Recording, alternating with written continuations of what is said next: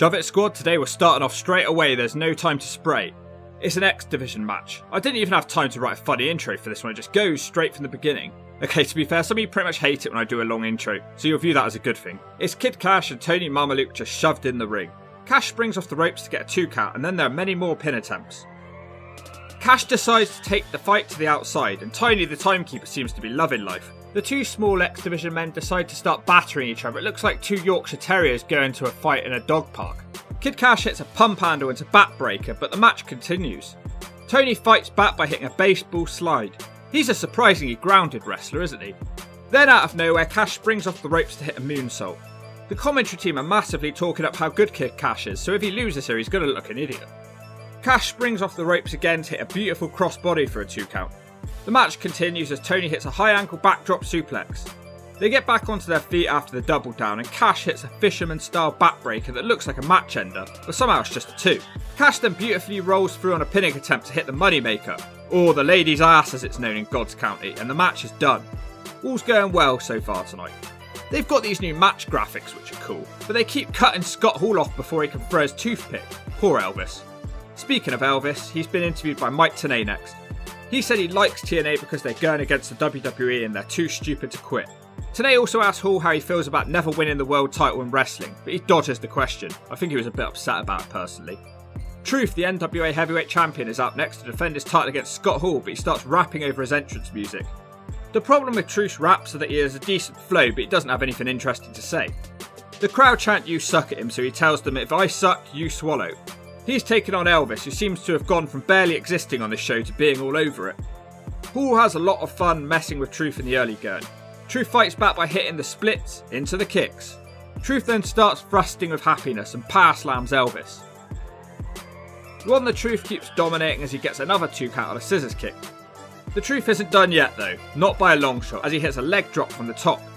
He gets another 2 and it might have been better off if he wasn't messing around so much, it could have been better. Elvis then tries to fight back, but the Truth hits a downward spiral for yet another 2 count. Good match this one. Truth tries another kick, but this time Elvis dodges and nails a choke slam for the double down. Hall follows it with the fall away slam and then he stacks him on the top rope. Hall quickly hits off a back body drop suplex from the top, but a stupid white hoodie man then appears in the ring. Scott Hall's completely distracted by this man, and he's trying to unmask him. Just as that's happening, the Truth wakes up and hits a front suplex, and the match is done. The Truth needs help in every single match. He's been pretty weak champion so far, unfortunately. Next up, for the first time of the night, a wild Slapnuts appears.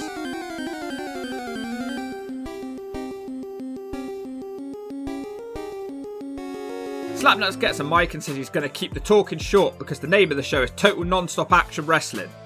He's talking about a World Heavyweight No. 1 contendership tournament. Slapnuts then puts a bounty on Mr. Wrestling 3's head. Suddenly you can hear a voice interrupting. It cuts to the ramp and Kurt Hennig is there looking confused. I think he went too soon. He calls Jeff Jarrett dumb and talks about things that happened in WCW 5 years earlier.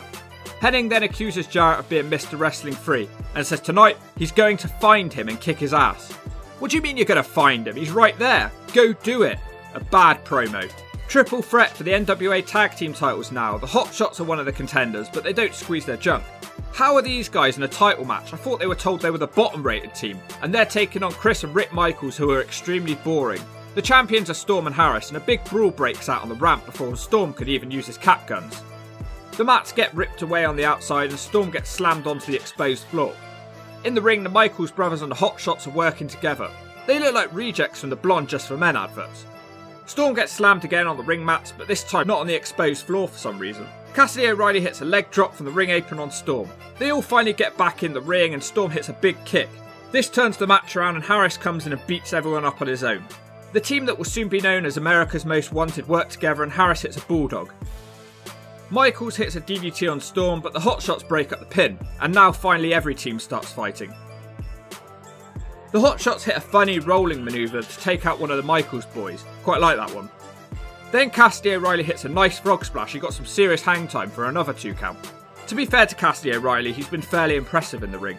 It's just a shame that he looks so damn depressed. The Michaels boys hit an elbow off the top on Harris, but this match is still not over. Storm and Harris then hit the death sentence on the Michaels boy, and it's over.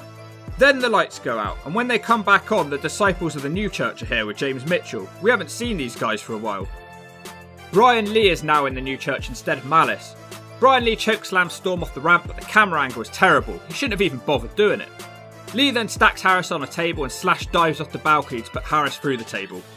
It was impressive, but Brian Lee has been a complete jobber so far. This has done nothing to change my opinion. I don't think he's won a single matchup. Then they leave and the lights go out, and then they come back on and the cage dancers just start happily dancing like nothing ever happened. Oh, next up, Mike Tenay is interviewing the half-man, half-mould Bullet Bob. He says he's got some new rules for title matches. If someone gets DQ'd or counted out, the belt will change hands. He also makes the Nazi Boy the special referee for all tournament matches tonight. I don't know why this is even a thing. Did anyone get DQ'd or counted out deliberately before? Correct me if I'm wrong about that. And why does it have to be the Nazi Boy? No one wants to see him as a referee. Talking about Nazis, his identical twin is in the following match. He actually won his first match in the last video, but he's still a complete jobber. He'll be taking on BG James in this tournament match. I honestly don't think I've ever seen a match that I cared less about. I'd rather watch Miss TNA Bruce versus David Young. I mean that. During the match they say that X-Pac is injured and he'll not be facing Brian Lawler tonight. That is a massive letdown. It was the only thing I was looking forward to. This match is boring. It cuts to the back to show Jarrett beating on a bloody Kurt Hennig. Back at the ring, James hits a knee drop and the twin Nazi counts a fair looking 2 count. BG James then starts complaining for no reason, and then when he turns around he gets floored. James shoves the referee and then the Nazi referee pulls him away, and then his brother boots James. The half-man, half-mould then comes out and fires the Nazi referee. Then they have an argument. The Nazi actually makes a fair point and says that it's only because Brian James is his son. That was a good point. And then he smacks Bullet Bob. Okay, the Nazi has started to grow on me. Never thought I'd say that. Back in the ring, James wins the match with a roll-up, so I guess the Nazi's winning streak is over at 1.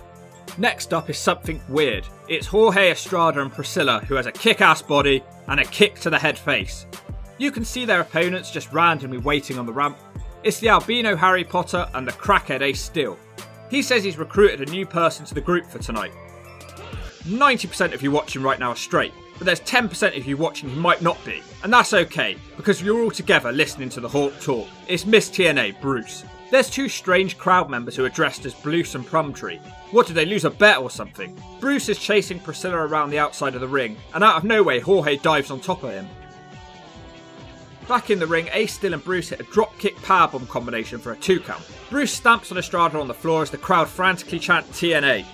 Estrada quickly fights back with a crossbody, but Bruce rolls through as the crowd chant, "You're a sissy." Ace Steel hits a nice suplex on Estrada, and then he works with Bruce to make the Elvis flying. Steel misses a diving headbutt, but I didn't think he had any brain cells left in there to lose, and Jorge's about to make the tag, but his partner gets knocked off the ring apron. I can't believe she's supposed to be the hot tag. Jorge nails a double crossbody and gets a 2 count. Priscilla then trips up Ace Steel, and this allows Jorge to hit the trip to Graceland and the moonsault for a 2. Talking of trips to Graceland, make sure you subscribe now and join us as we fly to the Graceland of 100k subscribers. This is a much more serious wrestling match than I expected. Estrada looks for a moonsault, but Bruce knocks him from the top. Ace Steel then hits his gory special type finisher, and he manages to nail it a bit better than last time. In the ring, Bruce rolls him up and we're done. Priscilla didn't even get in the ring in the end. Jorge did well though, I actually like the guy. For no reason at all, the albino Harry Potter grabs Priscilla and they proceed to spank her and stamp on her. This is another team of blonde Just For Men rejects right here. If this faction continues much longer, that's what I'm calling them. Randomly, a song starts playing out loud. "We are the champions." It's Kurt Hennig. He's stumbling out to the ring looking like mould. He couldn't look any further from a champion right here. Jarrett then attacks him with a steel chair on his way to the ring. Why doesn't the half-man, half-mould do something about this one? The management booking is so inconsistent. Jarrett gets him in the ring and hits the stroke, and the referee counts 3.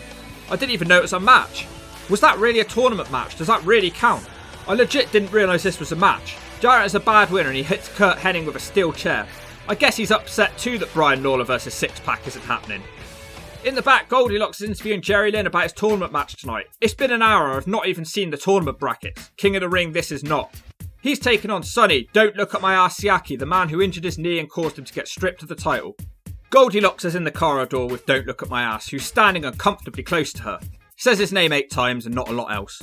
Sonny's out next for the match and he looks like he's been rolling in a bathtub of baby oil. Jerry Lynn isn't hanging around as he comes to the ring and hits the first big move of the matchup to hit a head scissors. Lynn also hits a jumping bulldog from the top for a 2 count. The crowd chant Rocky ripoff at Siaki as he storms off to look at the crowd. Siaki's distracted and Lynn hits a somersault dive off the ring apron onto him. Jerry Lynn's leg seems to be fine, which begs the question, why did he get stripped of the X Division title? Back in the ring, Sonny Siaki drops Lynn across the ropes. Lynn almost wins with a roll-up before Siaki hits a backbreaker followed by a reverse DDT. Siaki continues doing well with a running neckbreaker as the crowd start the Rock chants again. Siaki starts to get frustrated that he can't get the win. He heads to the top, then Lynn cuts him off and he nails a superplex. Jerry Lynn starts his comeback and plants Siaki with a DDT, but somehow it's only a 2 count. Lynn thinks he's won again as he nails a TKO for another 2 count. Siaki fights off the cradle power driver attempt and hits a Samoan neckbreaker. Then there's a ref bump. It took almost the whole first episode for me to say that. This must be a record. Siaki grabs a chair and he swings for Lynn but misses, and then Lynn boots him in the face. It's not over though because the referee is out. Lynn's looking for the nail in the coffin, but Siaki wakes up and DDTs Lynn on the chair. Lynn then somehow kicks out. Oh, come on. Then Siaki hits a drop toe hold and Siaki rolls him up with his feet on the ropes. Game over. Big win for Siaki. Lots of wrestling on this show. It's great stuff here. Lynn attacks Siaki because he's a bad loser. Outside somewhere, Brian Lawler is smiling and cuddling his girlfriend. I guess he forgot about her kissing Pac last week. He says that he's a piece of trash and isn't threatened by him. He's kissing her neck while she looks bored. It reminds me of V and Fuso and his girlfriend. Confusingly, he's out again next for another talking segment. He gets into an argument with some four-eyed geek and then he pulls the fan over the safety rail and beats him up. I'm pretty sure this guy deserved it. He wouldn't have tried that with the chair boy, it would have been a much more even fight. Lawler has a mic and he's completely losing it again. He challenges the crowd members to a fight and then he leaves. What was the point? X Division title on the line for the main event. The challenger is the Amazing Red, who'll be taking on the champion AJ Styles with the albino Harry Potter as his manager. This one should be good. They start off with arm drags until AJ says no more of that and boots him square in his headband. They start trading pinfalls and a breathless start to the match. Then Red boots Styles square in his goofy head. Styles hits a German but Red lands on his feet. AJ then tries a springboard but Red drop kicks him to the outside. Red then dives down on top of him. Don West is practically reaching the point of climax here. AJ then finally does something as he hits what I call the Samoan neckbreaker, shade to Sonny Siaki. AJ then floors him to completely turn the match. Styles gets a 2 count next with a brainbuster, but AJ doesn't try very hard to cover him. AJ then tries for another brainbuster, but this time Red reverses it with a code red for a 2 count. AJ tries another move this time and Red turns it around and spikes AJ with a DDT. It's very back and forth here as Red fights off a Styles Clash attempt, but AJ smashes him with a powerbomb instead. After a bit of a breather, Red quickens the pace and gets a 2 count on a standing star press. The crowd come completely unhinged as Red reverses a powerbomb and Red gets another 2. Then the albino Harry Potter decides to try and ruin the match and gets involved, and this allows AJ Styles to clothesline Red. But it's not over yet though as Red catches Styles at the top. It looks like AJ's going to hit a Styles Clash. Then it looks like a powerbomb attempt, but instead Red hits a Hurricanrana, but AJ rolls through. And the match is over. What a great ending that was, probably one of the best matches in TNA up to this point. So that's show 1 down, really good wrestling action, not really anything crazy, silly or stupid. I think that could change soon though. Show 2 starts out with, the Rainbow Express. Wait a minute, Lenny Lane's just randomly back after about 10 shows. What the hell happened to him? Bruce is arguing with Goldilocks about shoes. Bruce says that the only reason Lenny left TNA is because Lenny got jealous of Bruce being Miss TNA. How could anyone possibly care about this? Jorge Estrada is out next with Priscilla. I'm all for this guy getting a push, and Priscilla looks like she's been pushed in the face.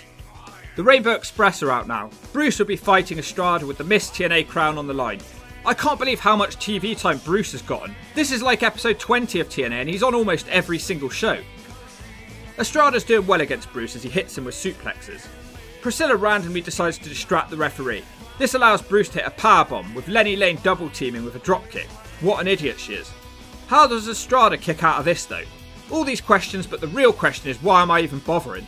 Estrada nearly beats both Lenny and Bruce at the same time. It's basically a handicap match just like the last one. Estrada's great again and he counters a powerbomb on the outside of the ring. I don't know why they don't just give Estrada a quick win, it'll make him look better. Estrada then hits a bulldog Trish Stratus style, but the match continues. Estrada then hits a slam and screams that he's going to Graceland, and I hope you all are too. Unfortunately, Jorge misses the moonsault because Bruce gets his knees up. The crowd are now chanting for Bruce, and not in a jokey way. Priscilla gets in the ring and starts kissing Bruce. The Rainbow Express seem a bit upset about this move, and then Estrada crashes down on top of them. This match has now been running for 15 minutes. Everybody starts charging around the outside of the ring. Bruce slips on a banana peel like something out of a cartoon. Miss TNA Bruce is knocked out and he gets counted out of the match. Jorge Estrada's declared the winner. He then goes to take the Miss TNA sash, but then they announce that TNA titles cannot change hands on a count out. So is this the whole reason the half man, half mole changed the rules? Just so that Bruce could continue to be Miss TNA?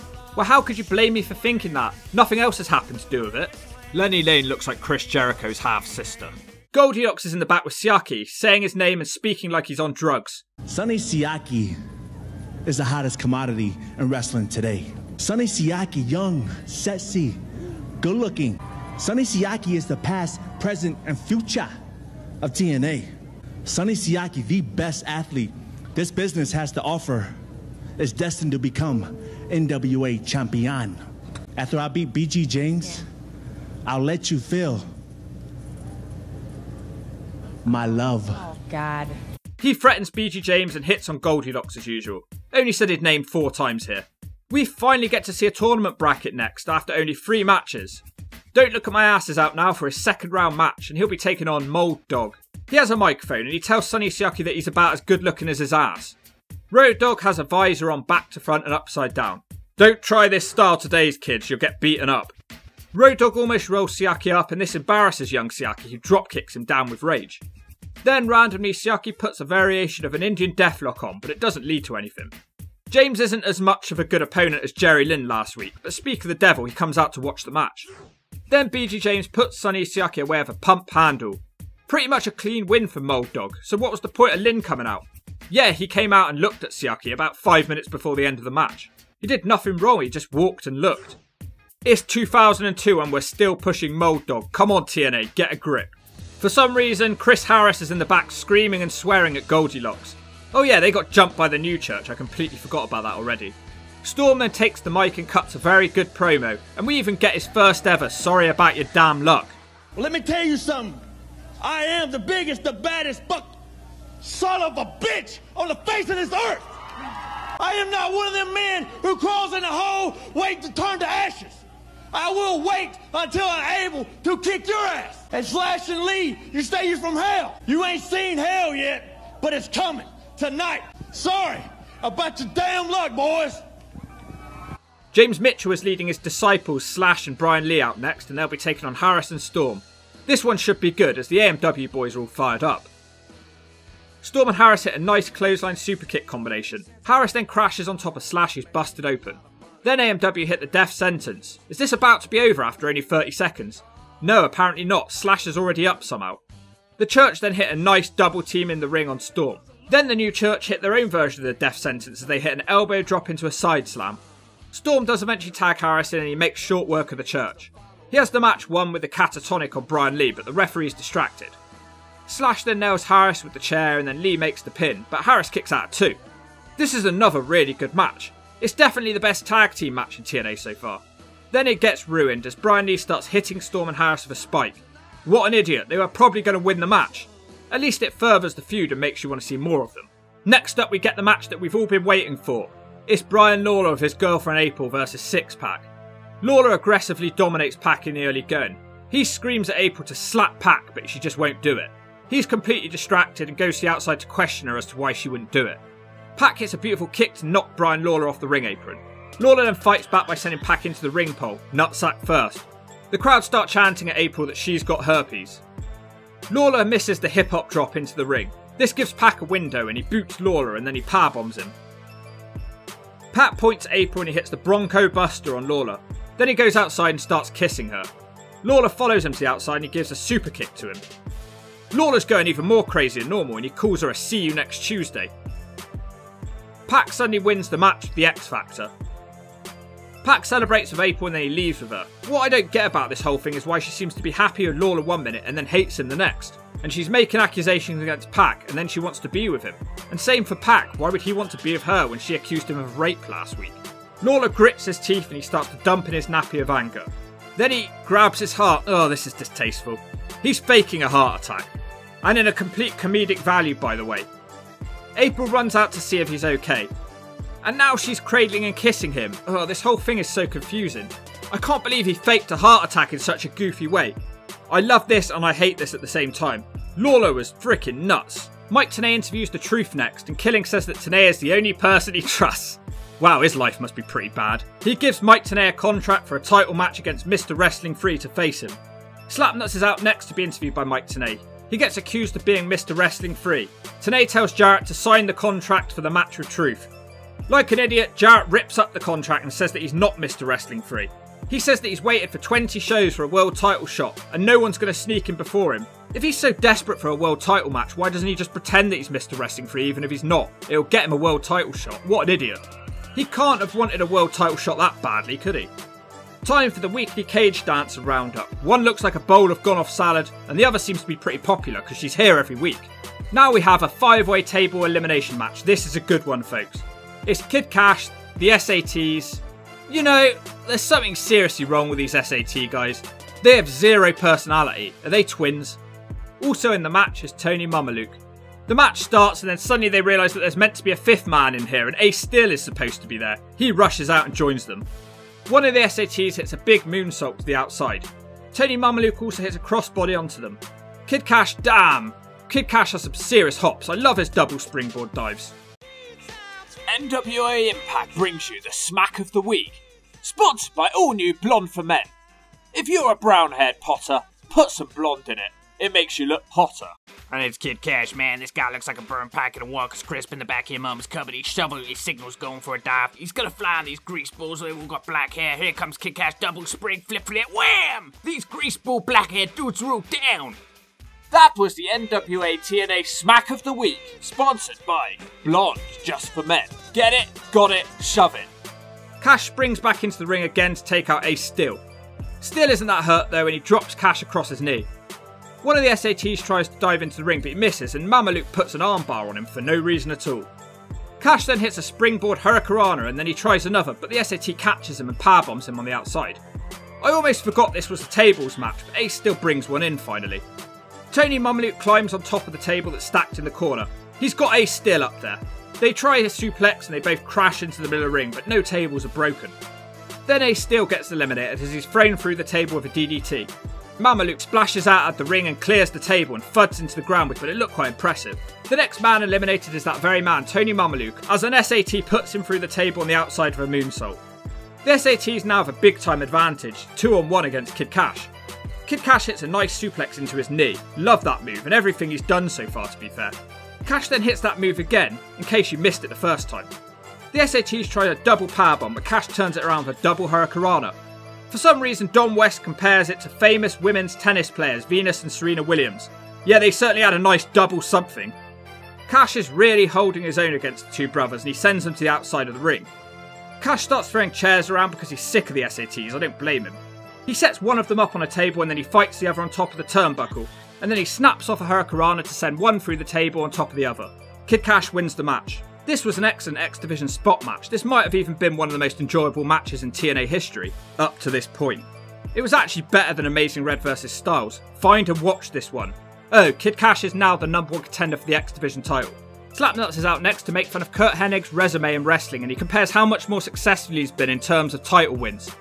Jarrett says that Hennig's scared to fight him and tells the referee to ring the bell and award the match to him. Wait, so they're doing this match again? Hennig suddenly jumps him in street clothes. Kurt Hennig smacks the referee one. I don't think this is even a match, or if it is, it's been thrown out now. Hennig beats Jarrett for ages and he gets Jarrett in the ring. He hits the Hennig plex not once, not twice, but thrice, and it sure wasn't nice. Just the main event now, which will be Jerry Lynn challenging for his X Division title that he never lost against the champion AJ Styles. These two have been feuding from day dot in TNA. AJ scores the first knockdown and he seems pretty happy about this. The winner of this match will take on Kid Kash on the next show, which will be a great match whoever wins. There's a pretty long feeling out process here and no one really has a clear advantage. AJ thinks he's got Lynn's number again and he celebrates a bit too early as he gets clotheslined down. Lynn carries on winning with the most beautiful backbreaker I think I've ever seen. Tenay asks for a replay and then he says, oh, we can't give you one, I'm afraid. There's a red bar at the bottom of the screen, it's trying to load. I think it was lagging. Then the same thing happens again, but this time Lynn drops Styles across the ropes for a 2 count. AJ's really struggling in this match as Lynn hits a springboard dropkick to send Styles to the outside. There's a really nice exchange as Styles tries to get back in the ring, but Lynn ends up sweeping his legs out and keeping him on the outside. They're fighting on the outside and Styles leaps over the crowd barrier effortlessly, and then he gives Lynn the super kick. Styles is now in the crowd as our lovely audience help him to his feet. Styles tries a springboard off the guardrail, but Lynn takes him out in mid-air. The albino Harry Potter realises his guy's in trouble and gets involved, and he stomps on Jerry Lynn. This allows Styles to wake up and dives on top of Lynn from the ring. It doesn't seem to help him too much though, because in the ring, Lynn no-sells a back body drop, so Styles makes sure he stays down this time. Styles has a chance to hit the Styles Clash, but instead he puts on a Boston Crab. Styles can't make him tap and then he just randomly stops trying. I hate it when wrestlers do this. Why would he release the hold? He had no reason to. Potter distracts the referee and AJ hits a kick to the nutsack and an inverted DDT, but he only gets a 2 count. For some reason AJ does that pointless moonsault kick in the corner, and then Lynn makes him pay for it. Jerry Lynn finally turns it around for a powerbomb as AJ screams swear words as he's going through the air. He looks like a kid on a fairground ride. Styles tries to attempt the DDT, but Lynn reverses it and suplexes him into the corner. Jerry Lynn then takes out Potter by slamming AJ's meathead into his, and then he hits a cradle pile driver, but it's only a 2. Don't Look at My Ass then suddenly appears on the ramp. Lynn has the match won, but Don't Look pulls the referee out the ring. Lynn seems to have the deck stacked against him in this one, doesn't he? Potter shoves a chair between the ropes and then AJ smashes Lynn face first into the chair, but Lynn kicks out of the pin again. Then, straight after, AJ hits the Styles Clash, but Lynn kicks out again. This is insane, how's he doing this? Styles heads to the top and then Lynn catches him up there and he nails a big time superplex. Lynn and Styles keep reversing each other's moves, and then it ends with Jerry Lynn hitting a tombstone power driver, and it's over. What a back and forth match. And then the show just goes off the air straight away, they had no time for anything else. What a wrestling heavy show. It feels like a different person writes the show each week. The silly stuff seems to be over for good, and if you don't agree with that, I'll slam you through your car hood.